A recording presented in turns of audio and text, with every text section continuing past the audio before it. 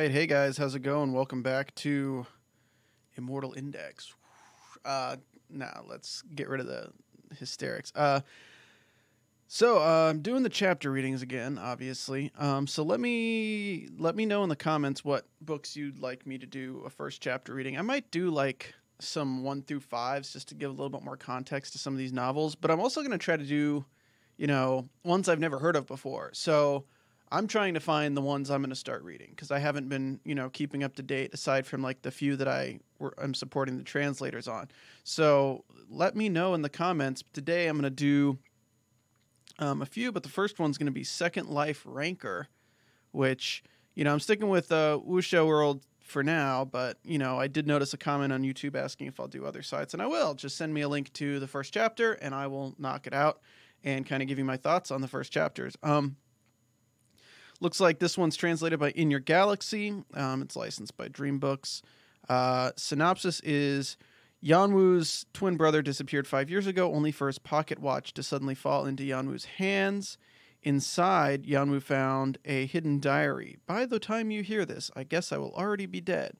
Obelisk, the Tower of the Sun God, is a world where several universes and dimensions intersect. Yanwu's brother had died after being betrayed while he climbed the tower, and after learning the truth, Yanwu decided to climb the tower with the help of his brother's diary. From now on, I am Jia Wu. Okay, or Cha Wu. Okay, cool. So it's kind of seems like he inherited this pocket watch, and it's probably going to have like tips and tricks and stuff like that. Basically, kind of like a little bit of a cheat book. So he'll probably be better off than other people in the story. The first comment up here is I've been reading since chapter 1, where it was originally translated. This story is amazing. If you watch anime and you're familiar with Tower of God, you'll like the story because its world building is very similar. You take a test to progress through each floor. Okay, cool. So I'm not going to read any more for risk of spoilers. Let's go ahead and go to chapter 1. It's another 2-part chapter, just like the last one we did. An invitation from a pocket watch. All right. March 21st, 2018. Chapter 1, An Invitation from a Pocket Watch, Part 1. Yanwu adjusted his clothes as he walked across the Incheon airport terminal. His head was shaved, and a Korean flag shone brightly on the arm of his neat military uniform, clearly indicating his status. After he took a moment to organize his backpack, he made a phone call. Click. Sergeant Cha, reporting in from Korea. Understood. Take it easy. And try to comfort your parents while you're there. Thank you. After expressing his gratitude, Yanwu ended the call and put his phone down. He was feeling a lot warmer and more peaceful in Korea after a 3-year stay in Africa, even though his mind was full of distress. With a cigarette in his mouth, he took something out of his pocket. It was a letter he had received during his mission, and it was marked with the word obituary. His younger brother had disappeared 5 years ago, and the letter had notified him of his brother's death. The funeral was finished, and his brother's ashes had been scattered in the sea in front of Taejongdae, his brother's favorite place. Yanwu hadn't heard any news about him in the last 5 years, and now his brother had shown up inside a cold urn. He was holding this when I found him. The person who had discovered his brother's body took out a small box. Yanwu opened it with care. It contained 2 items, a faded photograph and a pocket watch.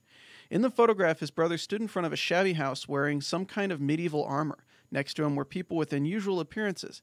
Had he been filming a movie somewhere? He wondered. Yanwu had roamed around all sorts of places, but he'd never seen anything like this. I'm sorry. Yanwu had been unconsciously touching his brother's image in the photograph, and the man's voice brought him back to his senses. A question popped into his mind, but it didn't seem like an appropriate place to ask, so Yanwu could only thank the man and return home. In his room, he quietly looked at his brother's smiling face in the photograph. They were twins with identical features, and yet they were so different from each other. His brother had been a model student, but he had been weak and introverted. He enjoyed reading books and watching movies. Yanwu, on the other hand, was very extroverted. He was also very fit, majoring in athletics before entering the military academy. People were often surprised by how different they were, but the brothers had always stuck together. The little brother would hold on to his scatterbrain brother and teach him how to study. As his little brother lay in bed, the older brother would tell him several times a day about the fun and exciting things outside. They were both devoted to each other. But then, with only 1 day before the CSAT, his younger brother had disappeared. So many things changed from that day onwards. His mother, who was already suffering from a chronic illness, passed away. After unsuccessfully searching for his brother for over 2 years, Yanwu gave up and enlisted in the military as a non-commissioned officer, volunteering to be dispatched to Africa. From that moment on, he became less of an extrovert and grew more cynical. His connection to Korea was cut off, and he believed that he would never return. But 5 years later, the notification of his brother's death reached him. At first, he had been mad at his brother for disappearing without a word, only to end up dead. The first thing that had come to his mind was how self-centered his brother had been.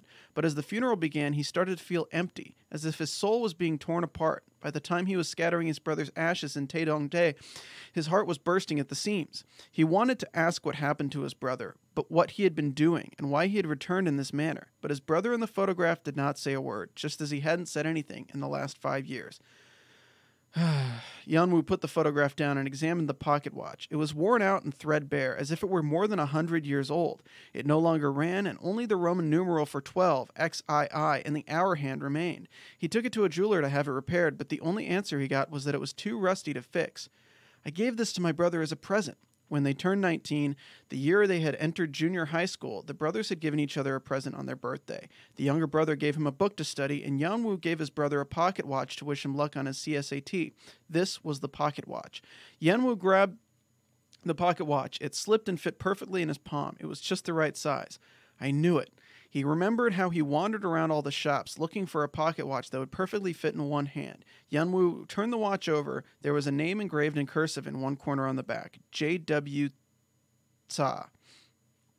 Whoa, I really needed a watch. Thanks, bro. This is way cooler than a digital watch. Haha, what do you think? Your big brother's got good taste. But what's engraved here? J.W. are the initials of my first name, but what's Tsa? That's Cha, our family name. How is this Cha? Look, it's spelled C-A-H. What? Damn it, give it to me. Why? I'm going to bring it back to the shop to have it fixed. It's okay, don't bother, I'll take it. From now on, I'll just write C-A-H whenever I write my name. The younger brother confidently put the watch into his pocket. Later, he proudly wrote C-A-H as his surname on his passport application. At that time, Yanwu had both felt sorry and grateful at the same time, but now he chuckled as he remembered. As he ran his hand over the pocket watch, he pressed on a knob by accident. Click. Huh? Isn't it already broken? He thought. The knob slid into the watch, and suddenly the stopped hour hand began to move. To my older brother, who will... One sec, guys.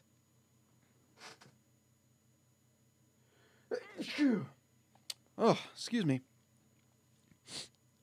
To my older brother, who will listen to this sometime in the future, he heard a familiar voice inside his head. Yanwu instinctively sprang to his feet. It was a voice he hadn't heard in 5 years, a voice he thought he would never hear again. His brother's voice. Thump, thump. His heart started to pound crazily. By the time you hear this, I guess I will already be dead. He was not hallucinating. Yanwu checked to see if there was a speaker inside the pocket watch, but found nothing. The voice really was inside his head. How is this possible? He thought. I'm sorry. You all had a hard time because of me, didn't you? I just wanted to find a medicine for Mom. I thought I could return home soon, but time went by too quickly. What? It was at this moment that his eyes grew strained. Whew. Suddenly, a flood of his brother's memories passed in front of his eyes like a panorama. It was a diary. October 9th, 2013. A strange text message appeared on my phone. It said it would grant anything I wish. No other words, just buttons so I could choose whether to join or not. Normally, I would have ignored the message, but I couldn't help thinking about Mom in the hospital looking more and more haggard every day. So I pressed the yes button, just in case my mom could be cured. Nothing changed. I felt very hollow. It turned out to only be a prank, but from that day on, I began to have strange dreams of climbing what seemed to be an infinitely tall tower with 99 floors. October 12th, 2013. It was definitely not a dream. Everything was clear. It was real. A world with creatures like elves and dwarves, but also monsters like orcs, trolls, and dragons. A world where several universes and dimensions intersect in one place. The tower sits in the center, waiting for people from all over the world to climb it. As soon as a person breaks through the 99th floor, he or she will become a god. At least, that's what I heard someone say. People pointed at the tower and called it the Tower of the Sun God, Obelisk. But that doesn't mean a thing to me. The only thing that matters is that somewhere in that tower is an elixir that can cure all diseases, the panacea. With that in my hand, I can save Mom from her illness. October 28th, 2013. I was able to team up with some like-minded friends to start climbing the tower. Still, it wasn't easy at all. We had to kill all sorts of monsters and we faced mortal dangers. This place may look like a game, but it's not. It's real. If you die, everything is over. But my teammates and I are talented. Back in the real world, my feeble body always causes worries for my family. But in this world, I was able to see the light through the runes. We were told that we were the first team to break through the first 10 floors in 4 days. Since then, I began to seriously consider, I won't be able to live in the real world and in the tower at the same time. November 9th, 2013. I've made up my mind. I tried explaining this place to my brother, but whenever I face him, the words won't come out of my mouth. Do I say, there's a world called Tower and I'm trying to find some medicine there? Even though he looks gruff, my brother has a warm heart. What would he say? I bet he would volunteer to take my place instead. That can't happen. In the end, I decided to leave home. They'll be looking for me, but I'll be gone for half a year. I'm sure I can retrieve the elixir by that time. And just like that, I disconnected myself from the real world. December 1st, 2013. My teammates and I named our team Arthia. Arthia is the best in every single way, in teamwork and in individual skills. We're at the top of our game. We rapidly broke through several floors, and there's no one in the tower who doesn't know our name. I might be able to get a hold of the panacea much faster than I thought. September 7th, 2014. Our climbing speed has slowed. I thought I would only need half a year, but now I might be here for one more year. November 11th, 2014. We had a fight with some high-ranking clans who see us as an eyesore. We now have more obstacles to overcome. February 31st, 2015. Negotiations have broken down. War has begun. July 2nd, 2015. The alliance of clans we're fighting has just collapsed. Arthia, which started with only 12 people, is now one of the 10 largest clans.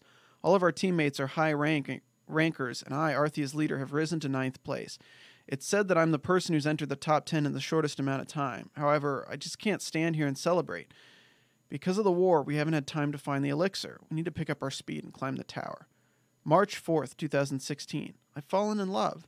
September 19th, 2016. Another war has begun. There's fresh enmity between Arthia, which wants to climb higher, and other high-ranking clans who want to maintain the status quo. I've been trying my best to persuade them, but it isn't easy. To make matters worse, some of our teammates agree with them, but they can't voice their opinions because they're worried. Even if I know this, I pushed our clan to keep climbing up the tower so we couldn't avoid conflicts. But even now, time keeps flowing. I feel like I'm going crazy. January 2nd, 2017. Arthia is now in 5th place. However, the war hasn't ended, and everyone is too tired. June 6th, 2017. We found a traitor in our clan. We managed to kill him before he could rise up against him, but it was enough to cause a rift between the team. Everyone is starting to distrust each other. Members are leaving the clan one by one. July 1st, 2017. My body feels heavier. I've been poisoned. October 30th, 2017. Half of the clan is gone. We keep on losing battles, and we don't dare to climb to higher floors. I tried asking around about the elixir, but I couldn't find any information about it, and my body is slowly breaking down. November 1st, 2017. The person I loved left me with a dagger to the heart. I barely blocked it with my skill, but I could not continue suppressing the poison. My body is starting to rot. December 30th, 2017. I miss my brother. February 1st, 2018. I am the only one left in Arthia. How did things go so wrong? Is it because I trusted people too much? Or is it because I was too absorbed in my own needs and neglected to look after my teammates? Or is it because I left my family? February 28th, 2018. On the last day of February, I finally got my hands on the elixir. Now I need to find a way to send it home, but there's no way. I can't leave the tower even if I wanted to. I'm surrounded by other people. Maybe they think I'll treat my poison with it if I leave. Everyone's coming to kill me. There's no one left by my side. Now I know. There's only one person I can trust, but I cannot show them my weakness. This is the end of my diary. I believe that if I leave this behind, my brother will find a way to come to this place. If it's you, Hyung, you can retrieve the elixir and bring it safely to our mom. All right, that's the end of Chapter 1, Part 1. Pretty interesting. Seems pretty cool. Definitely wasn't what I thought it was before I read it. I definitely thought... I guess he got memories, though. He did get memories. He got a bunch of memories inserted in his head. So that's going to be like the... That's like the gimmick. That he's probably going to have access to all these memories that kind of tell him what the heck's going on. And he'll know how to climb the tower really quickly. And then he'll have to... You know... old hostilities between his brother and the other clans he'll have to kind of go into and fight off. But no, it's pretty interesting. I might actually read a little bit more of this. I'm gonna do some more reading on this. But cool, guys, comment below if you want a chapter reading of something and hit me up. Obviously, I'm on Twitter at Stephen Lemieux Photo or Stephen Lemieux, but you can find me on Twitter at the Immortal Index.